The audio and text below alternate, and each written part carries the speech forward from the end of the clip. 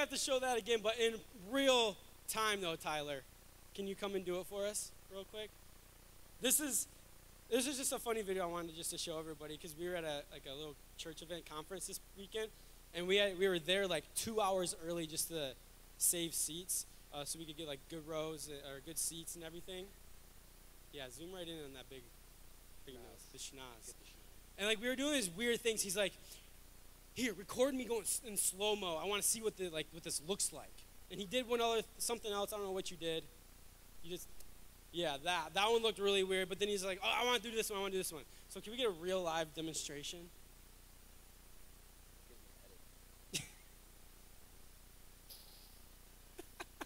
That's what it looks like in real life situation. Can we show the video one more time? Thank you, Mr. Tyler. It's just so weird. He looks like a fish. Fish out of water. That's exactly what we're going to call that, Ben. Thank you, Mr. Tyler, for just everything you do and everything that you are, Mr. Fish out of the water. How's everybody's week? Incredible, good, great, blessed, fabulous. Does anyone else in this room besides Sarah? No one just wants to talk about their week. Just want to get it over with. Great! Cool. A couple friends and I, Tyler, my wife Kylie, Grace, Sarah, Pastor Jordan, Pastor Dawn, and Adrian. Did I miss anyone? No. And Adrian, we all went to Canada this past weekend, Friday and Saturday. Can we all get just a national, just one unified A in the house? So 1, 2, 3. Hey! Come on, we can do better than that. I know we have better Canadian accents than that. Everyone knows A? Come on. Can we get one unified A? 1, 2, 3. A! Hey! That's good. So I've only been to Canada twice, so I was Canadian for the second time in my life for about 36 hours, 48 hours, I don't know, whatever it was. But we get there on Friday night, we go straight to this event, and it's all about prophecy, and there's a message, and there's deliverance, and it was just so cool, and everything that just happened, and we're just so grateful to be back because it's not a coincidence that 8 of us went, and the meaning for the number 8 in the Bible, it means new beginning. And so 8 of us from the one church went and came back. So I'm believing God, there's a new beginning. There's a new season that he wants to take every single person through. But we got to start living what he wants us to live and not through our own pleasures. But this event was super cool. It was crazy. I highly recommend looking up Prophet Ed Centronelli. I think that's how you say his name. On your free time. He's a cool dude. He loved us. We just to kind of give you the demographic of this place is, like I said during transition, we were worshiping to Bunjanvi.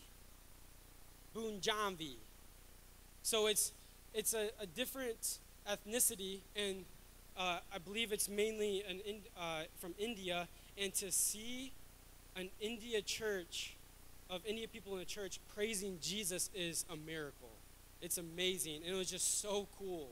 And even though we didn't know the words or what it meant, until the second day they put the English words underneath of it, because they realized there was a lot of Americans there. But until they did that, it was just awesome. The way that they worshiped with these drums and the tambourines and the words how they would just say the words and how it sounded and how it all flowed together, and then just the tempo of everything. It really was the coolest thing ever to be a part of. And it showed me that you don't have to know the words, you don't have to know the song to praise God. And it was just so cool to see a totally different group of people worship the same God, and everything was just in that building was just on fire, and just the passion that came out, it was amazing. It was awesome. I want some of their CDs to listen to myself, and hopefully I can learn their songs because they're powerful. But what was that, Ben? I don't know. But it was just real cool. I really liked it, and it was just a culture shock for a little bit. But the other thing I realized too, when you get around people that know God and love God, there's no culture shock at all.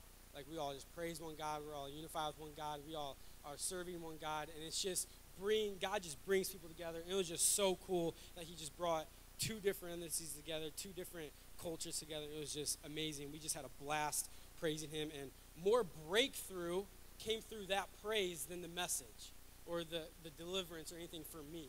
And that's where I was just like, we have to learn how to let our passion for Christ just jump out of our skins. And what keeps us there is because we're really not living a life for God. So today, as I just showed you that video with Tyler, I don't know if anyone saw the words. Did anyone see the words that was on the video? It said, to the viewer's pleasure. And that's a word that I want to focus on tonight is pleasure. Because I believe this world has gone into a pattern, into a routine of thinking it's okay to live life for your own pleasure instead of living life for God. And how it talks about in Romans, not to conform to the mentality of the world, a lot of Christians have done that. A lot of Christians have come to church. A lot of Christians just pray. A lot of Christians just serve God for their own blessing, for their own pleasure. And it just doesn't stop there, but then they start to make decisions in their everyday life for their own pleasure. And we've been growing up in a culture that says if it feels good, it's okay. If it makes you happy, it's okay. If it is not hurting others, it's okay. And we've been living with these three lies as truth. It's not okay. What's okay is the truth. A lie can make you happy. So you have a friend. I was just working the other day, and I have a friend that came in, and he's like, I just want to talk to this person about another person, but don't listen, because I know you're not going to like it. Because he knows I'm going to give him the real truth. Because he doesn't want to hear what I have to say to him.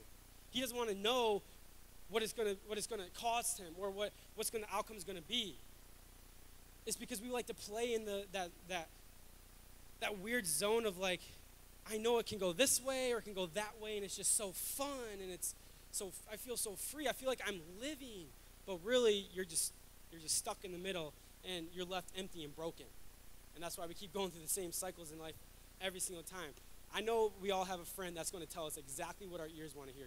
Am I lying? We all go to that one friend for advice or just a consultant and just listen to them because they're going to tell you, you're so great, you're not making a mistake. It's the other person's fault. Or you're doing everything right when everything you could be doing is wrong. We have those people, to be honest, it's true. And I have those people, and I realize now there's times that I do that still. And it's like I got to catch myself. It's like, okay, don't tell me what I want to hear. Tell me the truth. And that's how we get set free. That's how we get set free. The truth will set you free. Not believing a lie, not believing just because you feel good it's okay. A lie can feel good. You could lie on your taxes and get $1 million back. Let's just say that was real. That would feel real good in your bank account, wouldn't it? Who would like $1 million right now? Heck yeah, me too. A lie doesn't hurt anyone if you're lying to yourself, because you're going to believe it, and then you're going to think that it's not hurting, but really it is.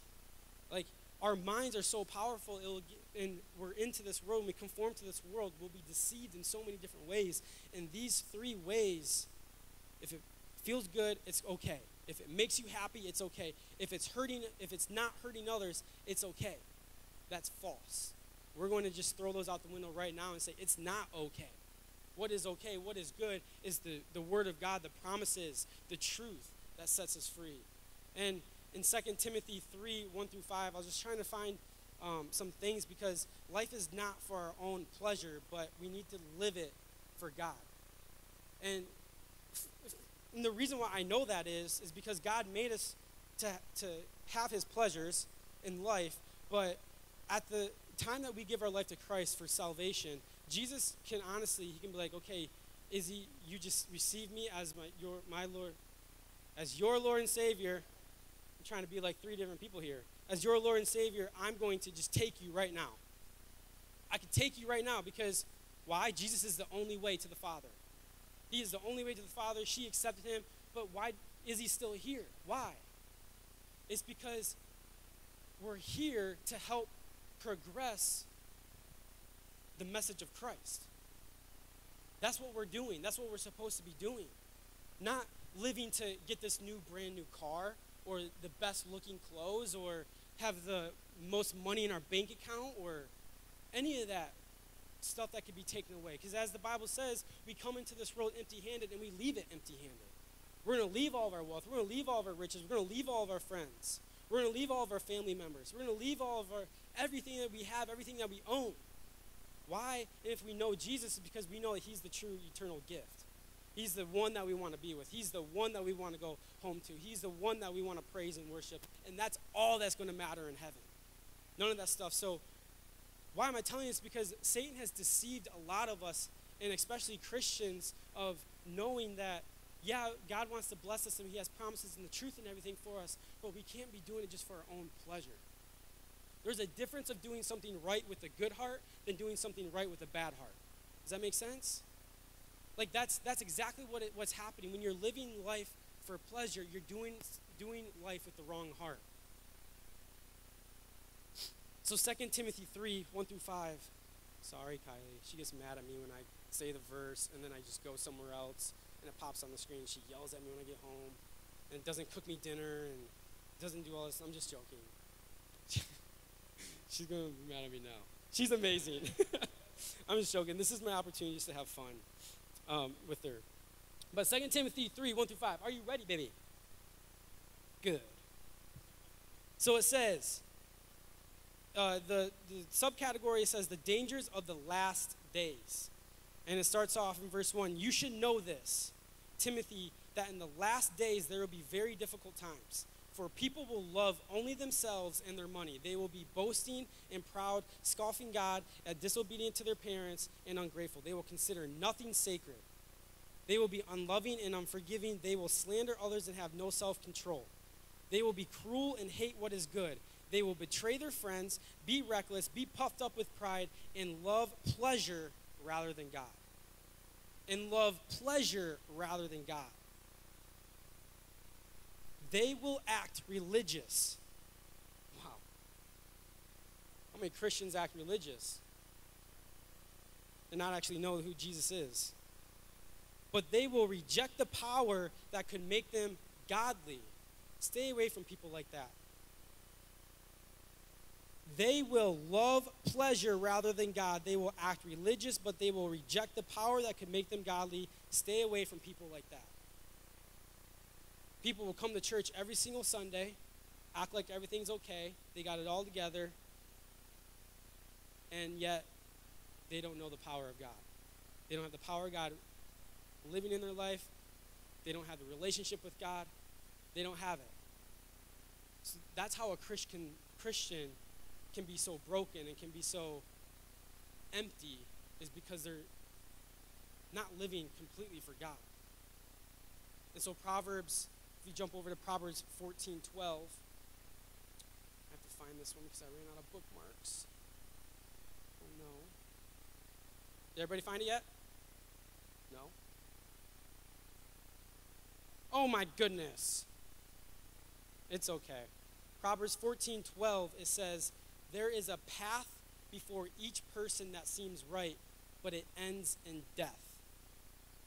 There's a path for each person that seems right, but it ends in death. So let's go back to our three truths that we think it is. If it feels good, it's okay. If it makes you happy, it's okay. If it's not hurting others, it's okay. So there's a path that seems right. These seem right. These three statements seem right, but it ends in death.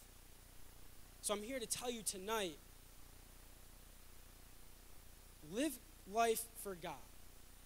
Live life for God. What's that mean?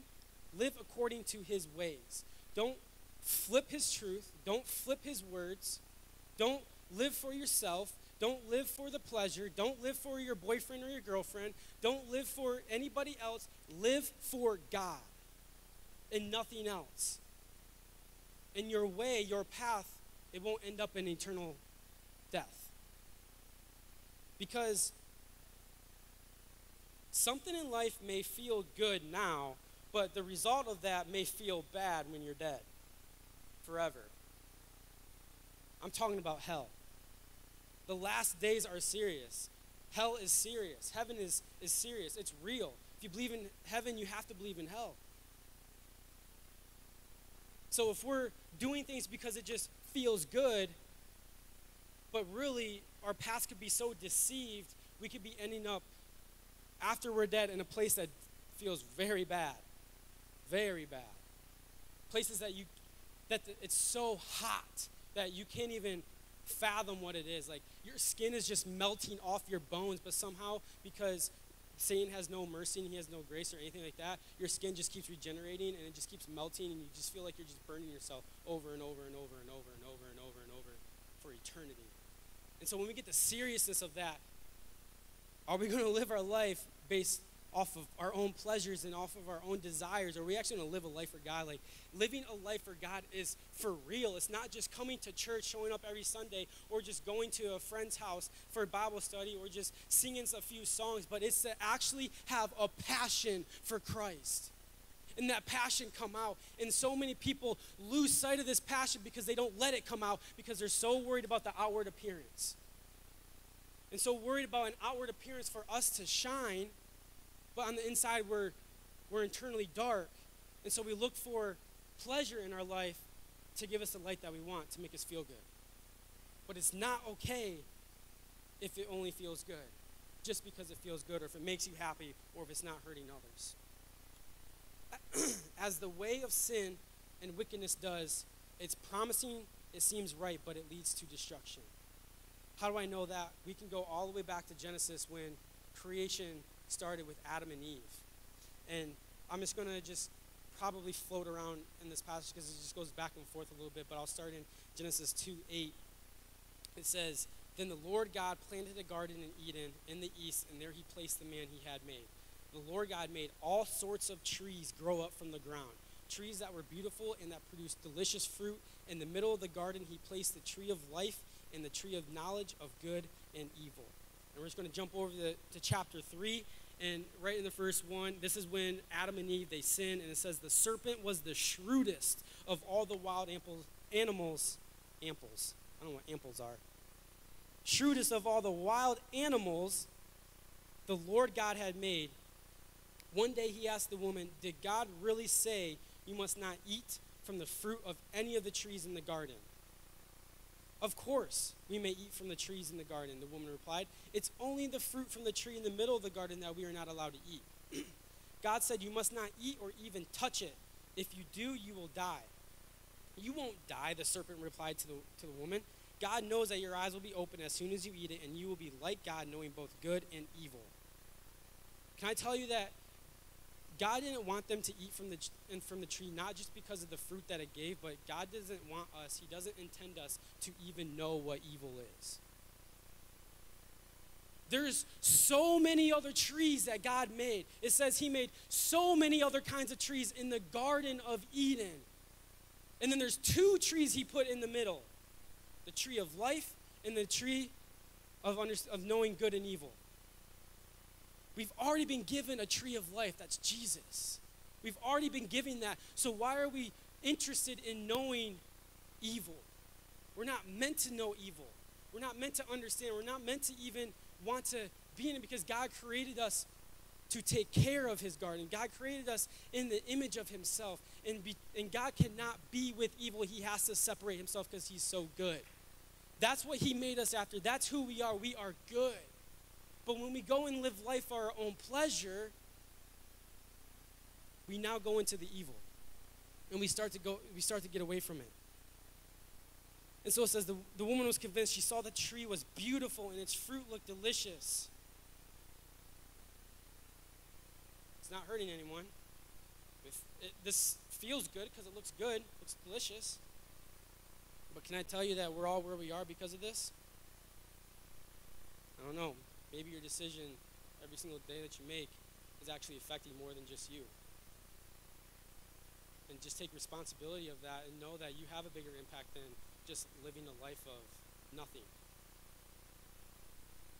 God made us for a reason, to take care of beauty of what he created. The woman was convinced. She saw that the tree was beautiful and the fruit looked delicious, and she wanted the wisdom it would give her. So she took some of the fruit and ate it. Then she gave some to her husband, who was with her, and he ate it too. At that moment, their eyes were open, and they suddenly felt shame at their nakedness. Before this, if you jump back up to the chapter before, it says, now the man and his wife were both naked, but they felt no shame. Now, after they both take a bite of the fruit from the tree of both good and evil, they recognize their shame and that they're naked, and then they go and hide from God. That's the same thing that we do. It's the same thing we do. Before, if you think about it, if you've never done something before, but you know that it's wrong and all your friends are doing it, and you think that, and you know that they're doing it, and you see that they're doing it, and they're just telling you, you got to do it so good. It's so good. Drugs, they're so great. And then the one time you do it, you now understand and you know how evil it is. And now you recognize it, and now it's got you. It's caught you. Same thing with sex. Same thing with any other addiction. Same thing with twisting God's word.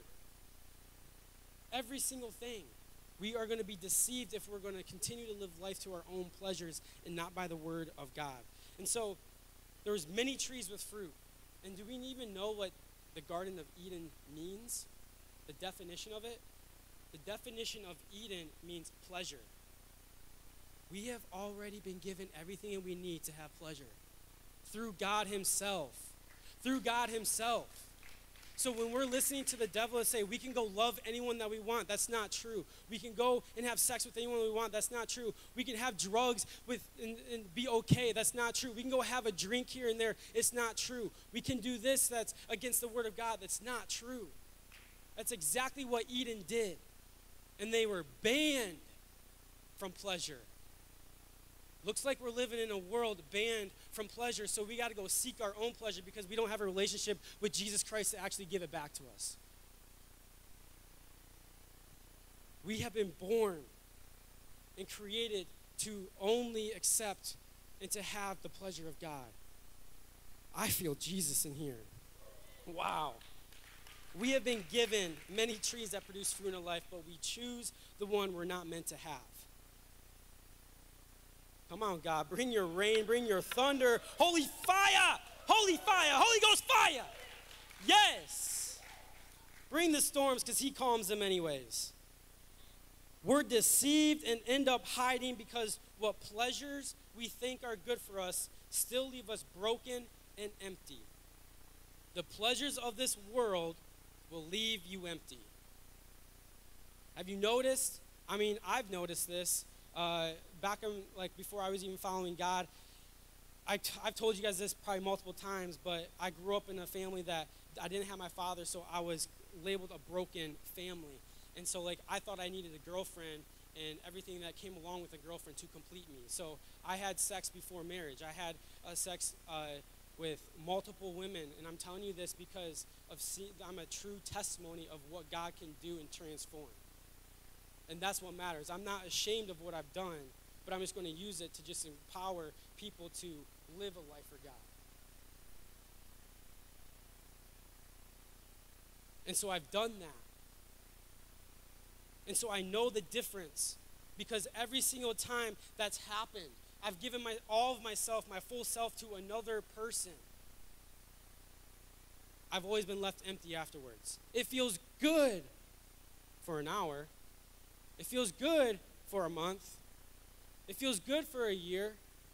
But what happens when that person's gone and that leaves or just something changes? And because you're not actually building the standards that God wants you to build within a relationship, the love dies no matter what. The things that you have in it dies. Everything that you guys do in that relationship dies because you're not doing it according to God's will.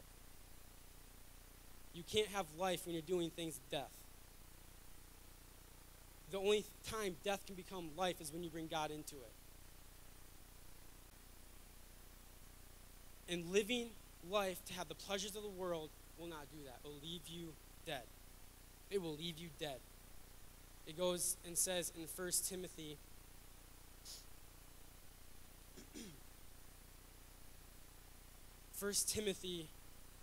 chapter 5 through 6 is talking about, this is just talking about a widow, and I'll explain it to you in just a second, but now a true widow A woman who is truly alone in this world has placed her hope in God. She prays night and day, asking God for his help. She prays night and day, asking God for his help. She comes to church every Sunday. She prays. She worships. She does this. She asks God for help all the time. She has conversations. But the widow who lives only for pleasure is spiritually dead, even while she lives. Even while she lives, she's still dead, because she's living for pleasure and not living for God. And it goes on to say in 2 Timothy 4, 3-8, and this is why I'm telling you guys, this is why I'm bringing it up, because it's this right now. For a time is coming when people will no longer listen to sound and wholesome teaching. They will follow their own desires and will look for teachers who will tell them whatever their itching ears want to hear. They will reject the truth and chase after myths. But you should keep a clear mind in every situation. Don't be afraid of suffering for the Lord. Work at telling others the good news and fully carry out the ministry God has given you. As for me, my life has already been poured out as an offering to God. The time of my death is near. I have fought the good fight. I have finished the race. I have remained faithful. And now the prize awaits me. The crown of righteousness which the Lord, the righteous judge, will give me on the day of his return. And the prize is not just for me, but for all who eagerly look forward to his appearing. Worship team, you guys can come up. So, we've been created in God's image. We've been created to have pleasure. But there's two different pleasures. It's the pleasure of the world and pleasure of God. And if we just have a relationship with God, we'll have pleasure of everything instead of temporary pleasure when we seek it into other people, seek it into anything but God. So now I feel like everyone's kind of like, wow, my life kind of sucks. I felt that way. But it wasn't until I started to actually live my life for God. I struggled even becoming, as when I gave my life to Christ, I still struggled with worldly things.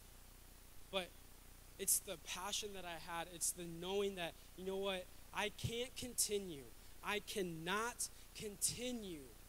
to live the life that I want to live. I cannot continue to go the way that I want to go. I cannot continue to listen to the politicians tell me what to believe. I cannot listen to all these social groups tell me what's right and what's wrong. I can't listen to my best friend to lead me into everything that I am supposed to become. I can't depend on my wife now to even give me the love that I deserve. I can't even depend on her to give me the full amount of love. I cannot even depend on her to give me the pleasure. I can't depend on my job to keep me secure so I can have the finances to continue to keep living the life for God. I can't depend on anything but God. But we have. It's because, and then we just get so deceived. It's exactly what Eden did in the garden. Satan gave her this, look at this fruit, and twisted the truth. And when we twist the truth, get the truth twisted, keep going around in circles. But when we just live the life God has given us and live the way that he wants us to live through his commands, not to just limit us, not to have rules, but because of he knows exactly what a life in circles does. It gets us nowhere. But he's given us a straight path. So all the social groups you follow, you can follow them, but don't believe them. All the things that your best friend that you just think is so cool and he just has you doing, or she just, oh yeah, you can come and have a party with us, come drink with us, come smoke with us. It's okay. Flip the camera off in your Instagram stories. It's okay. Say the F word a couple times. It's okay. It's not okay. It may feel good in the moment. You want to know why? Because you have one spirit that's operating you, and that's Satan and his demons in the demonic realm. And it feels good because that's what they want you to do. But can I tell you that when you shut that down and you know the difference between Satan and God, that the living Spirit of God is so much better. It has so much more pleasure. It has so much more fruit. It has so much more for your life. It has a straight path for you. It has so much more going on for you. It gives you hope. It has the love. It fills you. It completes you. It builds you up, and it encourages you, and it gets you excited, and it makes you have a passion, and it gets you have a purpose, and you have something to live forward to. You have something to look forward to. We just have to make a decision. Are you done, and are you really stinking tired of being broken and empty? Because if you are, we got to let God have his way in us. His way in us. And follow the truth. So any relationship that you know that you shouldn't be in, because it doesn't follow the truth, get out of it. And I guarantee your life will switch. Will it be hard? Yes, because of how long you have been doing such a lifestyle. It's going to be hard. Believing something for 20-some years compared to believing something for 4 years, I still struggle with it. It's hard. It's the same thing for anything else. Once you break the routine, once you break the pattern of living life for pleasure, and you say, no, no more. I want it. I have to want it. This is the deepest desire that I want in my life right now, and I don't care how to get it except for going with God. So whatever I have to do, whatever I have to throw off, whatever I have to get rid of,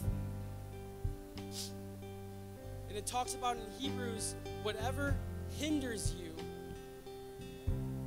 Hebrews 12, verses 1 through 2. Therefore, since we are surrounded by such a huge crowd of witnesses to the life of faith, let us strip off every weight that slows us down. What slows us down? Everything that is not of God slows us down. Everything. Let us strip it off, especially the sin that is so easily trips us up. And let us run with endurance the race God has set before us. We do this by keeping our eyes on Jesus, the champion who initiates and perfects our faith.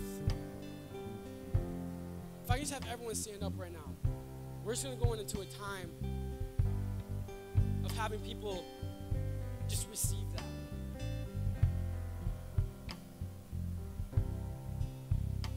Keeping our eyes on Jesus. So if you are determined, with everyone's heads bowed, eyes closed, if you are determined, if you truly, and I mean if you 90% want this life for God, if you 99.9% want this life of God, don't raise your hand. Keep living an empty, broken life that you're living. Never satisfied, no love that you're looking for, never good enough. Always falling short, always coming up short. Don't have anything to look forward to. Keep living it. But I have good news. If you want to live your life for God 100% and see the garden that he has for every single one of us, because he's created us to be so beautiful and to have the pleasures of God instead of the pleasures of this world, raise your hand. This means you are making a covenant with God right now, saying, I will get rid of everything that is slowing me down.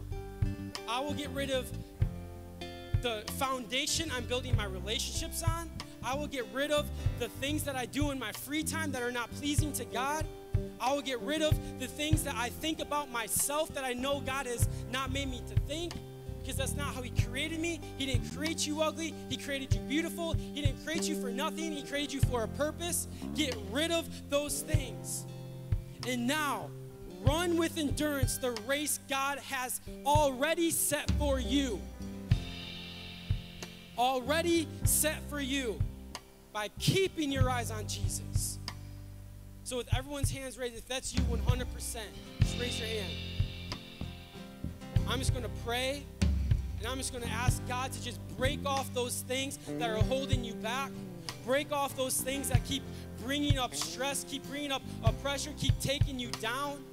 And we're going to explode with passion, because when we start to live life for God, you become alive.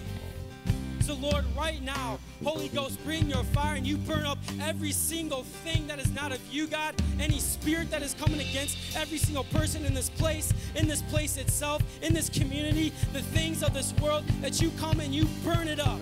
You burn it up because you have no right to be here. Any evil spirit that is already here, you have no right to be here. And you are being called out right now by the authority of God, by the blood that God has already given us, for the power to call by his name, that anything will be casted out, that anything will be healed, that anything from dead will be given to life. So right now, Holy Spirit, be loose and take a part of this kingdom with your people that you have created right now in Jesus' name, and just become the love that they're looking for, and be the person that they're looking for, and be in the situations that they want you to be in, and help them follow the straight path for you. Come and show us that reckless love that you have for us now in Jesus' name. In Jesus' name. And now you're probably thinking, what do I do with this? What do I do with this? I have all this power. I have all this stuff now. Because it happens like that. When you ask God to do that, it's that simple. Every single morning, we have to cast off the things that are not of God. Or else we will continue to live a life for pleasure and not for God. So what do? We just create spiritual disciplines. We have the desire of Christ now. We read our word. We pray. We fast. We come to church. We serve God. We give him glory. We give him honor and praise. We know, guys, we know the things that don't please God, do we not? Can we just be real and honest and transparent? We know the things that we do that don't please God. But if we want the life that we really want, that we don't even know that is there for us, we have to get rid of those things and cast them to the side. Because the life that we have been given, when we live it for pleasure, we're going into everything in our life. We're moving forward of what could be promised instead of already living on a promise and in a promise. See, a life of pleasure is, this looks promising, this looks like it's good, but it ends in a death, ends in bad news, whatever you want to call it. When we have a choice, when instead of it looks promising, we have a choice to live, it's already promised. Instead of it looks like it's good, we have someone that says it's already good and it's the truth. Instead of living a life of pleasure, we live a life for God. So I don't know where you guys are at right now. Maybe you don't even know who Jesus is, but maybe you've fallen off and you know you've been living a life for pleasure. This is an opportunity for you to come back to God full-heartedly. So with everyone's, close your eyes and bow your heads. This is between you and God. If you've fallen short, like we all have, and you want to come back with a full swing, with full power, with full passion, with full intention, with the fullness of God, this is for you.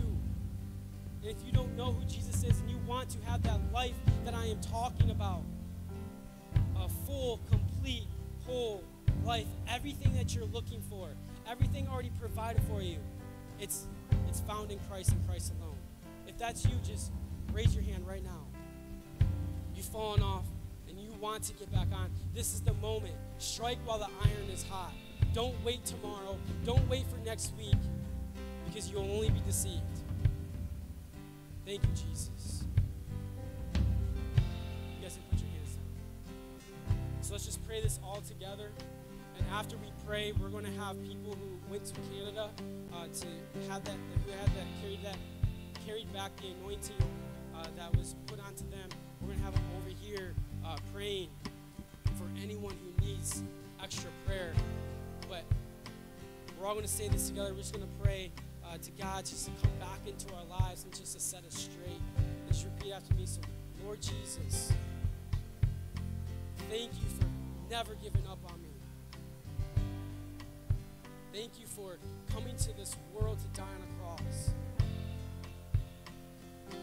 to die for my sin, to set me free, to give me the life that you have already purposed for me. I believe that you died on the cross. I believe that you died for my sin. I believe that you rose again. I believe that you're the Son of God. I believe that you are the living God that was within me. So right now, Lord, come and be my best friend. Come and be my Lord and Savior of my life in Jesus' name. Amen. Let's give a hand for everyone that raised their hand. If you have anything that you need prayer for, come over here and get prayer. We'll have the prayer team over there. Other than that, these guys will be up here for just a couple more minutes, worshiping. Just passionately start worshiping God now. Passionately start living your life for God now. Stop living for your own self. Stop living for your own pleasure. And let's recklessly love for God. And let's recklessly just take over this community in our generation for a good purpose. Can I get an amen in the house? Amen. Can I get an amen in the house? Can I get a hallelujah in the house? Can I get a praise Jesus in the house? Yeah, Jesus. So if you need prayer, come get prayer. But if not, enjoy the worship.